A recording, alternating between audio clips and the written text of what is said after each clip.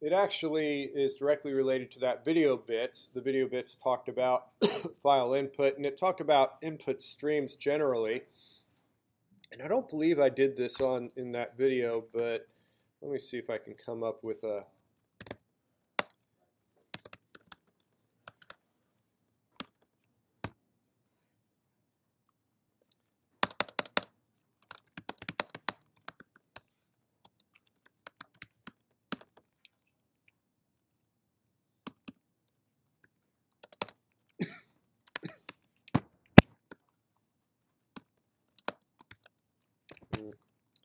what do I want to do?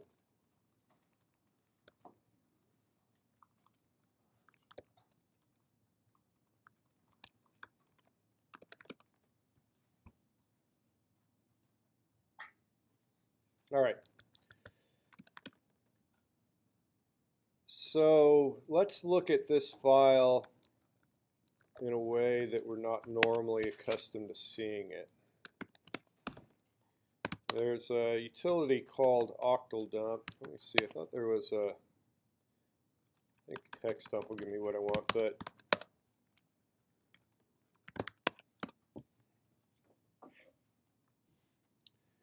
all right. So you can ignore these numbers on the left. That's just indexing the number of bytes into the file. The first character is a space, second character is a space, a space, a space, spaces. Well, darn it, hang on, I didn't want all spaces. I see what I did.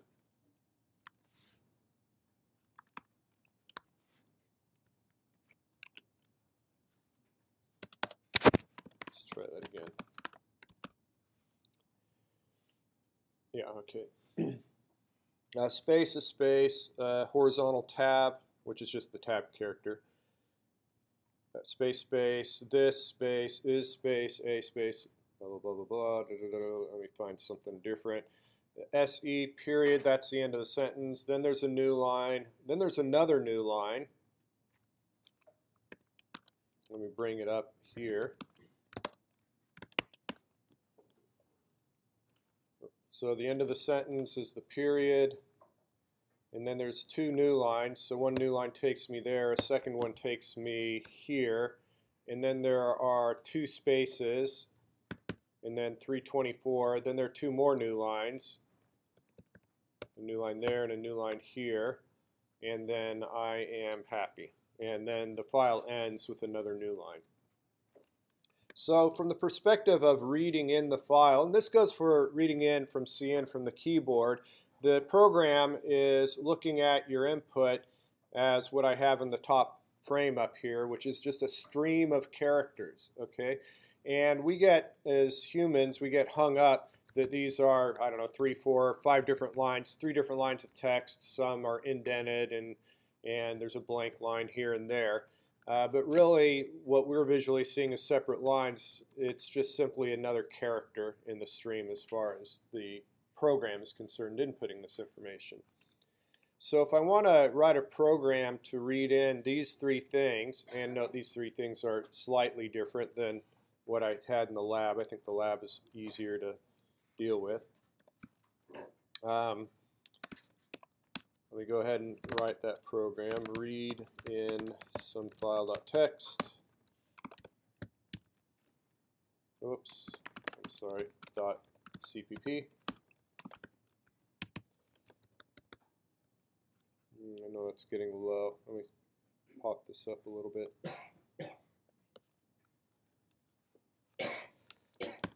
Okay, so I'm going to say ifstream my input file.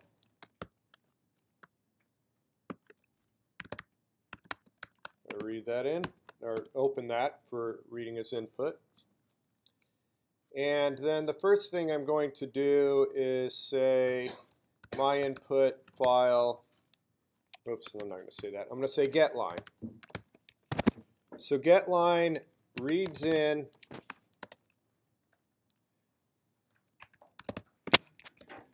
a string into a string variable, and I've created one on line 8 called myString.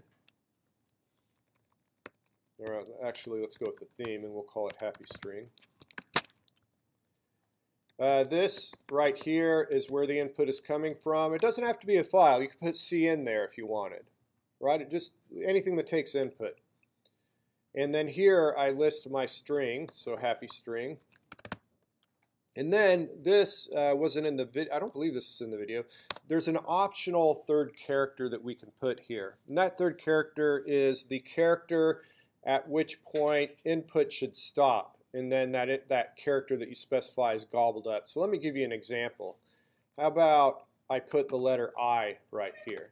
What that means, looking at this top pane, is that what it's going to do is it's going to put into happy string characters up until it finds an I, and then it's going to gobble up and discard that I.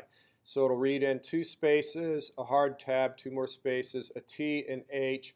It hits the I, so it gobbles that up and throws it away, and then everything that came previously is what's shoved into happy string. We can go ahead and test that real quick to make sure. What I'm going to do is I'm going to create little arrows here. Makes it a bit easier to see what's in the string.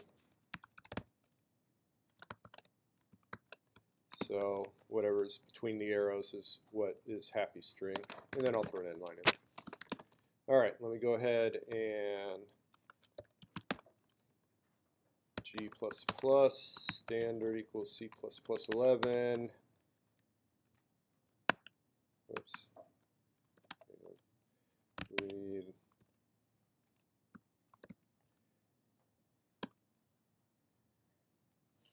Okay, I've got a bug. Let me zoom this in. Can anyone see the bug? What bug do I have? It would not compile line 7. Why won't it compile line 7? That's right. If you want to work with F streams, file streams, then you need to include the information to let the compiler know what file streams are. So that's that. Let's try compiling again. And victory is ours. All right. So the stuff between the arrows is what is in happy string. And sure enough, couple spaces, a tab, 2 more spaces, and then T and H. And remember, we write up to the I, so it doesn't include the I, but it does discard the I. We can confirm that. Why don't we add another? Let's put another get line. I'll read it into happy string again. And let's see, let's stop at, where did it stop last time? It gobbled up this, so the next thing to be read in should be an S, and then a space, and then an I and an S, and so on and so forth. How about if we stop at the letter A this time? And I'll copy this print output line so that we can see it printing out. So we stop at the letter I, then we stop at the letter A. All right, there's that original one. So it stopped, it gobbled that up. The next thing should be an S, and sure enough, we see S space, IS space. So there's S space, IS space, and then I told it to stop at the A and it gobbled up the A, right? So the next character to be read in is this space here. So that's all kind of preamble to get at what the normal, I guess I used the word charitably, but at least in 111, how we would normally be using getline, which is, as the name of the function implies, the most popular thing to do with this function is to get a line of text. Now, a line is meaningful to us humans, which basically means everything up to the end of the line, and what it means to the computer is up until you see a new line character. All right? So I can make that specific. What I'm going to do is, for posting this to the daily diatribe, I'll leave all that code in there, but I'm going to comment it out, and let's kind of start anew. So I say getline, my input file, grab that, oops, my input file, happy string, and I want to stop as soon as I hit a new line. And then I print that out.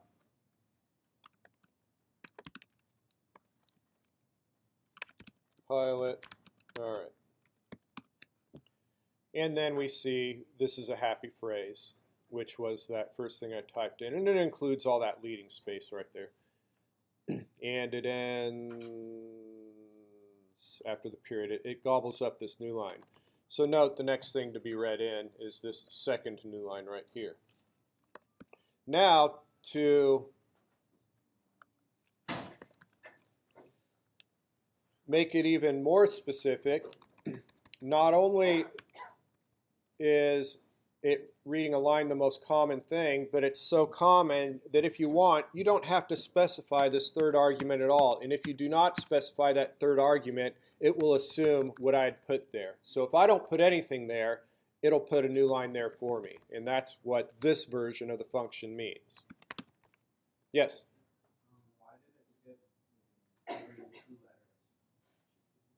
Why did it skip every 2 letters? Oh, the I and the A?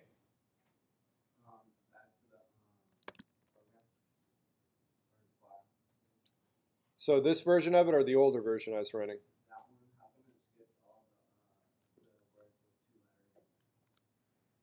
Oh, these? No. These every grouping here is a single character in the file. Well, let me come down here. Whoops. All right, so this is some file.txt. Space, tab, space, the letter T. So that's just saying that's a space character, a tab, 2 space characters, and then the letter T. So this is not a letter S, letter P, letter S, letter P. That just simply means space.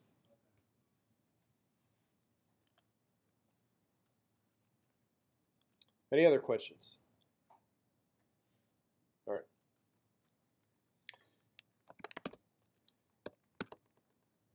So now, what I have is basically the same thing I had on the previous run, except I got rid of that third argument, so it will assume that it stops until it will. The assumption when you do not put the third argument is that it will stop when it hits a new line. So just a quick sanity check. I'll compile and run that again, and we can see that that output's identical to the version I had above when I specifically had that new line character in there. All right.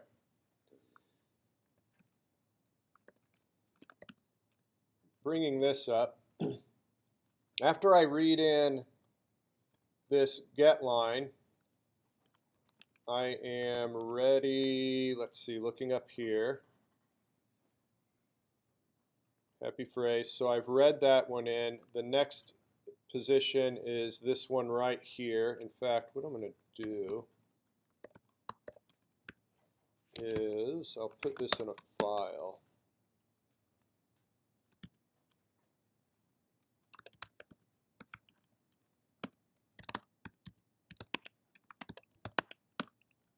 Now I can highlight things. All right, so it gobbled that up, and where my cursor is the next character to be read in, that second new line, right, which would be where my cursor is down here, right there on line 2. What I'm going to read in next, I'm going to zoom in on this for just a minute, is I'm going to create an integer called num. And I'm just going to say not cin. What am I talking? My input file.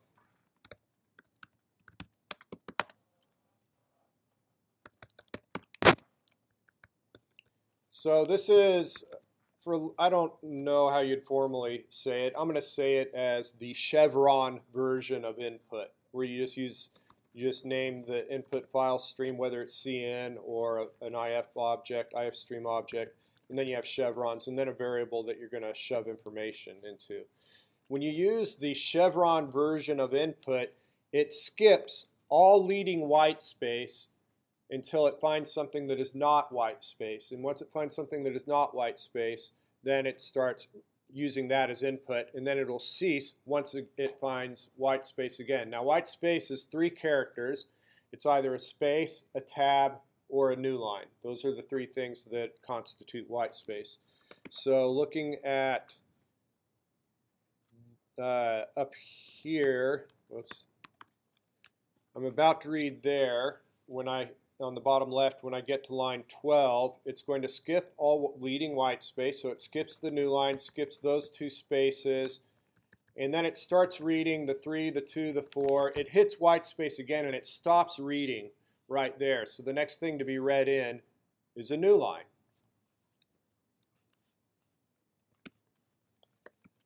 And let's see, did I save that? Let me try compiling that. Oh, did I ever output it? No, I never did. I'll put it there, and I'm going to steal this output. I'll call this num.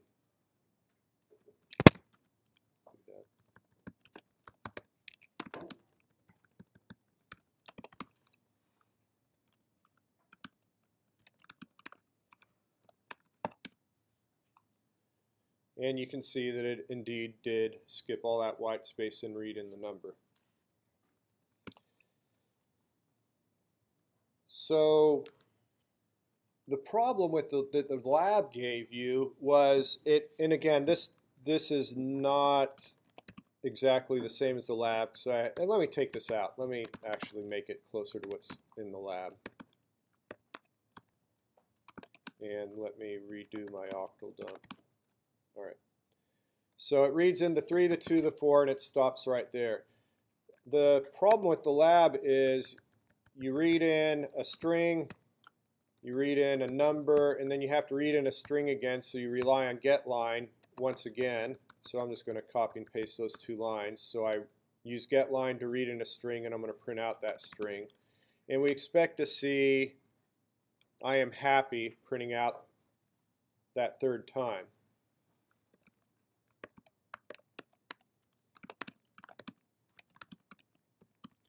And that's what you end up getting as output when you do the lab this way, is you don't get anything. So just to emphasize where we are, input first string,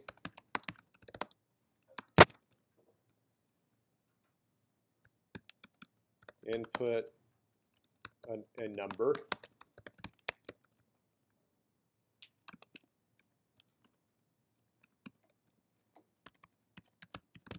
input second string, and the reason is that where that cursor is the next thing to be read into the file, which is the new line character, right? Because when we read in the number, it stops as soon as it encounters white space. So the get line on line 18 here is going to read in characters until it encounters a new line, and then it's going to gobble up that new line and throw it away. Well, looking at this, the very next thing to be read in is a new line. So it reads in that one character and its job is done. It kept reading until it encountered a new line, and then it just gobbles it up and throws it away. So after line 18, it ends up right here. And that's why we have down here an empty string. Because there's nothing, it didn't read anything in, it just read in the new line. It says my job is done. It makes sure that happy string is empty. So what you need to do in the lab is you need to basically somehow get past this new line so that your get line on line 18 starts to read where the cursor is at the letter I, right? The first letter of the next sentence. And there's a handy little function called ignore. It's tied to an input stream. Ignore works with cin. Basically anything you can do with the file, you can also do with cin. But what I'll do is I'll say my input file dot ignore.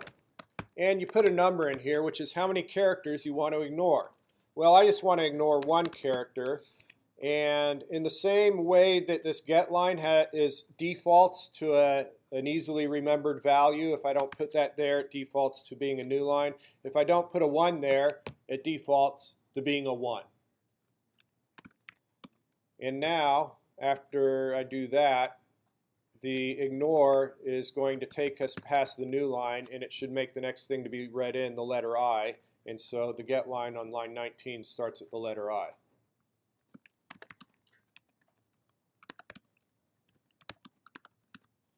And there we go.